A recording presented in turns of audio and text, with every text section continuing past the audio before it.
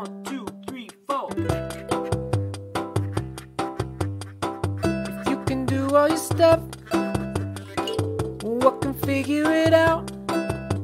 That's how it chooses you. Hello! Hey! Hi, everybody. This is It Chooses You. And these are the stories that have chosen you today. I'm Teresa Sparks, and that is... Claire Patton. And this is our Smidgen edition. We always talk about things we like. In the Smidgen edition, we talk about it more briefly. Consider it the edited version of our take on something. Mm-hmm, that's right. If we only have 4 sentences, it's a Smidgen. If we have 10, we turn it into a whole episode. I have been watching, and I don't know how I discovered this, because I know you don't like horror movies, and I don't like horror movies either. And yet, I've discovered a channel on YouTube that posts beautiful they're all short films, so 20 minutes or so, psychological horror movies. Like no gore, no jump scare, or very little gore. Jump scare is not the most important part. It's mostly like, what the fuck is happening here? It's basically a bunch of different filmmakers and casts and things. And the question is always, what the fuck is going on? So I feel like I'm drawn to things lately where asking the question, what the fuck is happening here, is the first thing that needs to happen. So I found this YouTube channel, Alter, A-L-T-E-R. That's the channel name. And it's a bunch of different directors and casts and things, like I said, different stories. But all of them they're beautiful. And most of them are really, really good and interesting. And they approach all kinds of different issues, all kinds of different horrifying issues from all kinds of different perspectives. And I went down a rabbit hole one night, lying in bed, and I watched short horror movies for 4 hours. I mean, I think I watched everything they've ever posted. Wow. And I keep going back to the ones that freak me out the most. And I don't know why. So I've been doing that for a little bit. And that night happened a few weeks ago. And then I found another channel on YouTube that this guy, it basically does video essays, which are very good. And he did one on the movie Midsommar that Ari Aster, with everybody dressed in white, and there's the girl who's smiling and crying with flowers all around her on the cover. Ari Aster he's the guy who directed Hereditary. And I saw a thing on that movie, not by this particular essayist, by someone else, that made me want to watch Hereditary. And Hereditary is It looks so scary. I've heard it's really terrifying. It's so scary, Claire. I do the thing where I skip around. Like, I can't just sit and watch it. I have to take control of my viewing experience, or I get too anxious. And I skipped a bunch of things. Because I was like, no. That level of tension. So anyway, I watched this video essay about Midsommar that looked at all of these different things. And I was like, do I have to watch this movie now?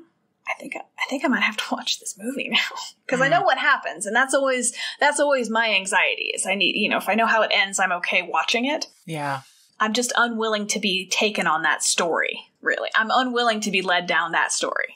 So in Midsommar, William Jackson Harper, who played Chidi in The Good Place, he's in it. Oh, I love him. He's so great. And he's really good in this. It's a completely different character, obviously, but he's very, very good in it. And a bunch of people who are also good actors. And it's beautiful and it's very simple. I mean, it's a gorgeous, gorgeous movie visually.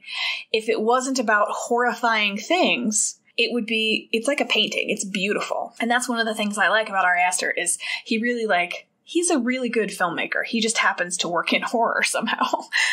Yeah. So I watched Midsommar, which is horrible and terrifying. Don't watch it. But it's so good. It's so good because it's the same question. What the fuck is going on here? What is going on here? If you're into horror at all, on this beautiful spring afternoon, interested in watching something that terrifies you, I've got what you need, and it's that. You passed me your burp. I did. You guys, we're recording a few episodes in close proximity here, and Claire has been burping after every single one. We finish recording, and she burps. I just burped. She's passed me her burp, but I can't hold it until the end. So if I burp throughout this thing, it's Claire's fault. That's the takeaway. I am nothing if not the model of self-discipline. Like, you will stay in. Is that a Catholic thing? Do you think that they... It might be. Yeah. That's a whole other episode. Today, Claire, we are going to talk about the Cooper's Hill cheese rolling and wake. All right, I don't know what that is. Are you in for a treat? So I'm referencing a series called We Are the Champions, which is on Netflix. The first episode of that series is about the Cooper's Hill cheese rolling and wake. Where's Cooper's Hill? Well, what a great question. I'm going to tell you. I'm also referencing a National Geographic documentary from 2018. It's available on YouTube. So, Google some combination of those things and you can find it on YouTube. Okay. Every year since 1826, in the spring, a group of local and international, what do we call them? Thrill seekers? Daredevils? Mad bastards, the compelled few. They throw themselves down a hill near Brockworth, Gloucestershire, chasing a wheel of double Gloucester cheese that regularly hits speeds of 70 to 80 miles per hour. What? It's the most dangerous foot race in the world. I feel like you've just completely made this up. Yes, that's why I had to tell you, because when I watched it, I was like, am I dreaming right now? Is this actually happening? The wheels of cheese weigh 8 pounds. They're quite big. They're about a foot wide. Foot wide, 4 or 5 inches tall. The wheels are given a 1-second head start. The hill is about 100 yards from top to bottom and is steeper than 45 degrees. Ooh. Yeah, so somewhere out there, somebody's calculating. Thank you. Right in with the answers about how likely it is that these people are ever going to catch this cheese. When they fall, and everyone falls, they bounce. Oh my goodness. At the end of the race, at the bottom of the hill, the racers become a pile of concussions and broken ankles, ribs, knees, and arms. Okay, wait a second. What's their goal? Are they trying to catch the cheese? No. This is the best part of the game. The game is not to catch the cheese. The game is to chase the cheese. Just to maintain proximity to your particular wheel of cheese for the entire race. So it's 1 wheel of cheese per race, not per person. Got it. They kick 1 wheel of cheese down the hill, and everyone waits 1 second and then dives after it. So it's like a cheese pile. Yes. The cheese reaches the bottom relatively unscathed. Right. Because it's a wheel and it just kind of rolls down and is like, hey guys, I'm still delicious. Anybody hungry? But the racers come down in a bloody pile at the end. Oh my god. It's like rugby, but with cheese. That's right. It's rugby, but it's a competitive sport in that it's a race. It's not a team sport, though. And yeah, I mean, it's fucking terrifying. So is there a winner, or does everybody lose? No. The winner is gifted the cheese. And how is the winner determined? Who is first to the bottom of the hill? Honestly, if you thought you could survive it, and you could jump out far enough at the top of the hill and just fall to the bottom without even pretending to try and run like everyone does, you would win the cheese. Right. So you win the cheese, but you also win, like, legendary status among your peers, right? I mean, who wouldn't want that kind of clout? Yeah. I mean, especially, it's a small town, and, the event is getting bigger and bigger. Lots of people know about it now. And so everyone is kind of like, hey, you guys are kind of eroding the hill a little bit. Like, right. This hill is now just mud, and it's bad for the houses at the bottom of it. Like, how many heats are there? Yeah, so there are, I think 5 or 6 races for dudes and 1 race for ladies every year. Okay. So I just need to say, in case it wasn't clear, people regularly leave the course with broken bones. Like, when you're watching documentaries on this thing, they just film people trying to get up and walk on broken ankles. I mean, it's just the most brutal thing you've ever seen. They're just a mess. Ugh. They're muddy, they're bloody, they're concussed. It's just horrifying at the bottom of the hill. People go down in their underwear. They go down in costume. It's all ages. All age. I mean, age of majority is probably required, or like late teens or something, right? But like, lots of different fitness levels, lots of different sobriety levels. Like, it's kind of just a free-for-all. Oh, Lord. In that Netflix series, We Are the Champions, which, again, I highly recommend, the organizer of the race talks about the race and how it's a community event and community volunteers keep it going and we're going to do it every year because it's part of our cultural heritage and all of these things. And then when they interview the city managers only talk about how there's no event organizer. And I'm like, have you not seen this episode, bro? Debbie was just talking about how it's all put together every year. Like, what are you talking about? And so I was really curious about that. I was like, the city says there's no organizer, but yet they're interviewing a woman and people talking about the woman and about the event. And they're like, no, she organizes it. And I'm like, oh, it's a liability thing. Either that or Debbie was a wheel of cheese all along. This is the revenge of the cheese produced in Gloucestershire. Every wheel of cheese hates the fact that it's cheese. It wanted to be milk. It wanted to go into a baby cow. It resents the world. And this is how it's going to take down humanity? Yeah. It's apocalypse by cheese. This woman transformed into a human from a wheel of cheese. Yeah. Okay, yeah. No, that... Mm-hmm. If you kiss her on the cheek, it tastes mighty good. Let's just be clear. I'm not sure her name is Debbie. I don't remember her name. She seems like a perfectly nice lady. I did not know her name. She probably also isn't a wheel of cheese. Well, I mean, maybe. I'm fascinated by that. How it's like, it happens every year. And if it weren't to happen, I think there would be a lot of very miffed English people. But it's unfortunate, actually. It's unfortunate that I'm the one telling this story. I feel like if you had found this story, you would approach it much less as an event organizer. And you would like get into some other really interesting parts of the fact that people chase cheese down a hill. But from my perspective, I'm like, well, I mean, all you have to do is get the permits. And if it's private property and like, if you're going to start advertising about 3 months in advance, or you want to put the date for next year out, like you need to. And of course, you just form an LLC so that if there's anybody hurt and they want to sue you, then they sue the LLC, not you, and it's all fine. Like, what's... I will sue neither Gloucestershire. Mm-hmm. That's right. Or the wheel of cheese itself for any bodily harm that may be inflicted upon me during the course of my descent in pursuit of cheese. Glory, Claire. Cheesy glory. That's right. Lacto-fermented power. I realize that my questions and concerns about this event are slightly boring, administrative, bureaucratic. I can't help it. I am who I am.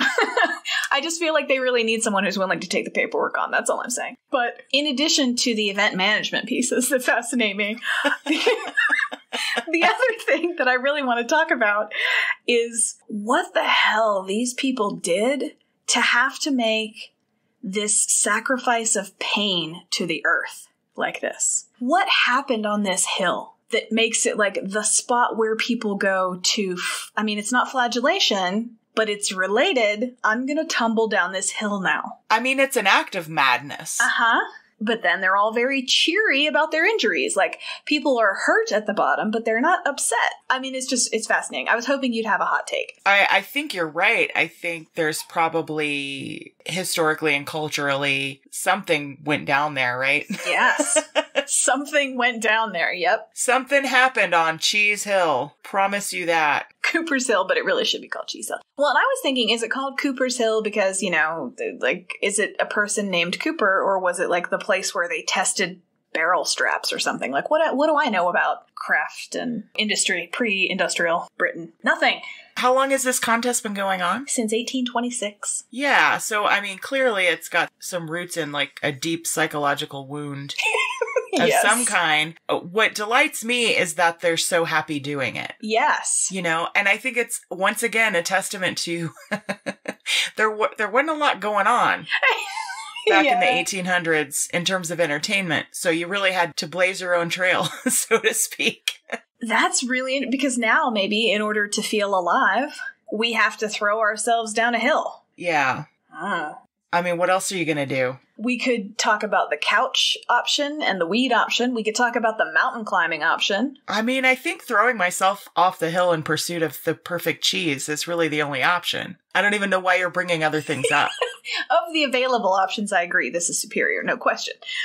How wonderfully entertaining. Yeah. That people do this and we get to hear about it. And can I tell you how beautiful slow-mo video footage of people tumbling down a hill is? It's the most gorgeous thing I've seen in a long time. It's really beautiful. And in my mind, they're all hefty and bearded. No, it's small, thin young girls. It's hipsters. It's people who have come from abroad just for the cheese tumble. I mean, the cheese chase, I guess. I'm here for the cheese fall. I'm into this. I just want to know, how good is that cheese?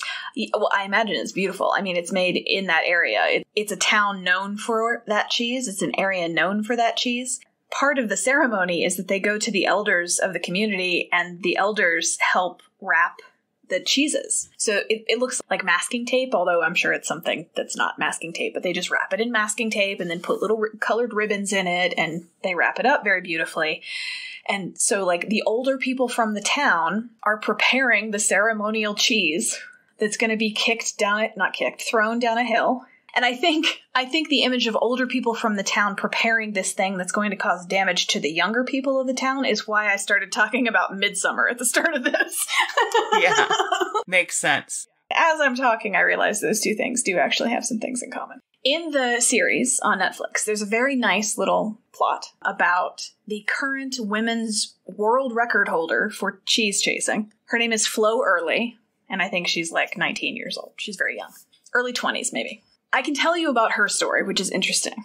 This woman, Flo Early, she won 2 years, and there's only one women's race a year. There are 4 or 5 races for men, like I said. And so there's a guy called Chris Anderson who's won the thing 23 times because he can enter 4 or 5 times every year. And so he got married, and he has a kid now, and his wife is like, "You're not doing the fucking cheese thing anymore.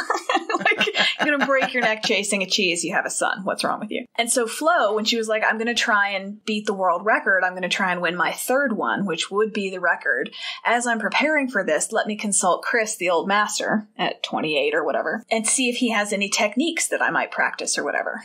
So there's footage of them, and he's basically teaching her how to fall so that it increases her momentum rather than decreases it. I'm like, your thing is just to make it more dangerous. Like, your strategy for winning is to put yourself in greater jeopardy. And I found myself watching and I'm like, don't listen to him. Oh no, don't do that. Because she's, 5'4" or something, and he's a very tall man and larger. And she's a very small, relatively delicate structure, although obviously not delicate in personality or ovaries.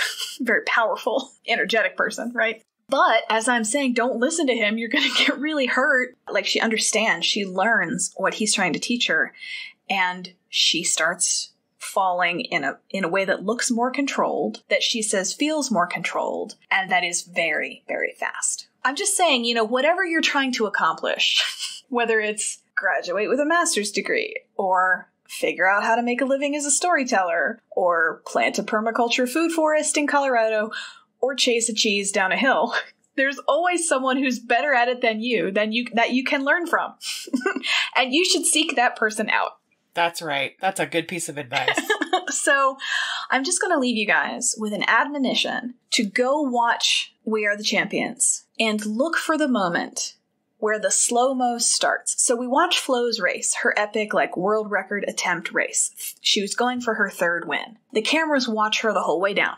And there's a certain moment where she's tumbling, but she's not quite getting it. She's tumbling, but she's not getting that momentum, and she's starting to slow down, and there are people around her. And then you watch her, as the race is happening, pull away from the pack. Like, suddenly she's going 3 times as fast as anyone around her. Because she's got it. She's got the momentum. She's got the rhythm. She's doing the thing. It makes me so happy. The filmmakers set the slow-mo to the 1812 overture. Of course they do. It completely delighted me, and I wanted to share it with you. And I hope that you and everyone who listens will go watch it right now. Oh, it sounds mad and wonderful and completely worthwhile. And I mean that in the sincerest way. I love this kind of shit. Well, that's it. That's a Smidgen for this week. Thank you so much, Teresa. Thank you for letting me tell you about it. I love it so much. You guys, please download, subscribe, do all those things. Downloads are particularly meaningful. Click things for us. We love you. Have a great week. Thank you so much. Bye-bye. Bye. Testing. Great. Thank you for listening to It Chooses You. Your hosts are Teresa Sparks and Claire Patton. Our theme song is by Bobby Dart. If you'd like to get in touch with us, drop us an email at itchoosesyoupodcast@gmail.com.